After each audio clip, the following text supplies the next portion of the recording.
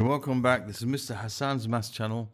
I'm now answering question number 2 from the October 2023 Pure Mathematics P2 International A-Level Edexcel exam.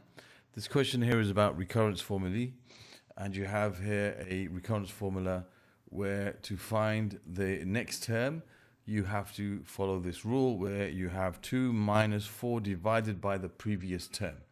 This is what it means. UN plus 1 means to get to the next term, you have to follow this formula. So you have to do 2 minus 4 over the term before it. So we want to find what U2, U3, and U4 are. They've told us what U1 is. They've told us what UN plus 1 is. So to find the second term, you do 2 minus 4 over the first term. And we know the first term is 3, so it's 2 minus 4 over 3. That's going to be 2 minus, that's going to be like 6 over 3 minus 4 over 3, which is 2/3. So we can say that the second term is 2/3. Okay, so that's one of the answers. And then for the second answer, to find U3, you can have 2 minus 4 over U2. Which is 2 minus 4 divided by 2/3. Now, when you divide by a fraction, you multiply by its reciprocal. So it's be 2 minus 4 times 3 over 2. Okay, the 2 and the 4 cancel to give you 2. So you have 2 minus 6, which is negative 4.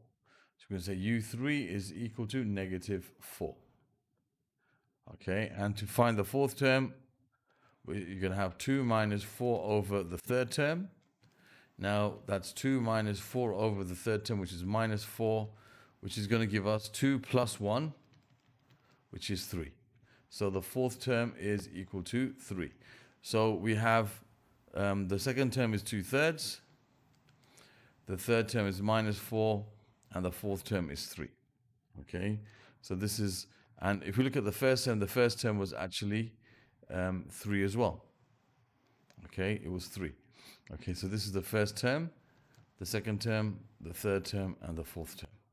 All right, so now how is that going to help us with part B? Part B says find the value of this.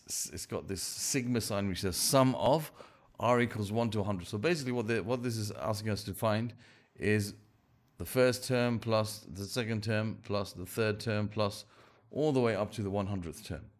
That's what they're asking us to find here. Okay, the sum of the first 100 terms of this sequence. Now we know that if we look at this, the first term was 3. So you have 3 plus 2/3, okay, plus minus 4 over 3, or you could say minus 4 over 3. Okay, and then you're going to have plus, and it's going to, you can see that what's going to happen is it's going to continue, because if you have 3 as the fourth term, the fifth term is also going to be 2/3, and the sixth term is also going to be minus 4. Okay, you're going to end up with something like this. Okay, you're going to end up with something like this, where you're going to repeat this. This is like a periodic sequence where the same numbers repeat. Okay, every 3 terms repeats again and again and again. So it has a period of 3. All right, so these 3 terms repeat again and again and again.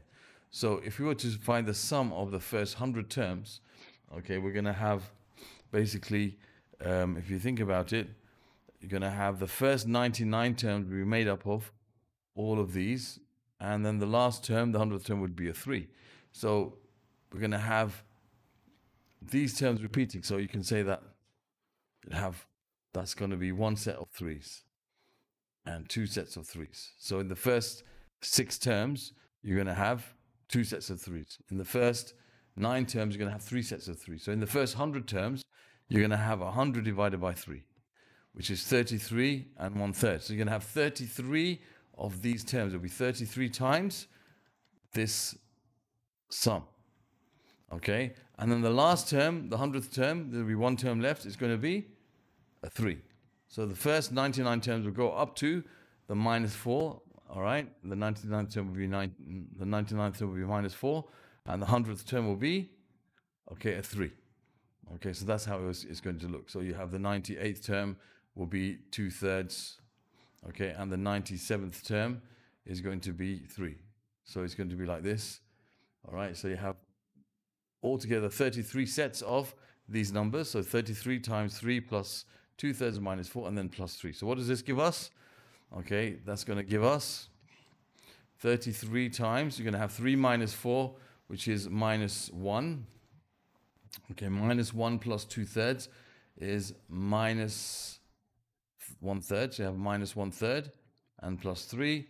So 33 times minus 1/3 is minus 11, plus 3 gives us negative 8. So we can say that the sum of UR from R equals 1 to 100 is going to be negative 8. So there's the answer to that question. All right, so because it ended up as a periodic sequence, which repeats every 3 terms, the first 99 terms will be those 3 sets of 3. So there's 33 sets of those 3 terms. The sum of those 3 terms together is minus 1/3. You have 33 sets of them. That's going to be minus 11 when you add them together.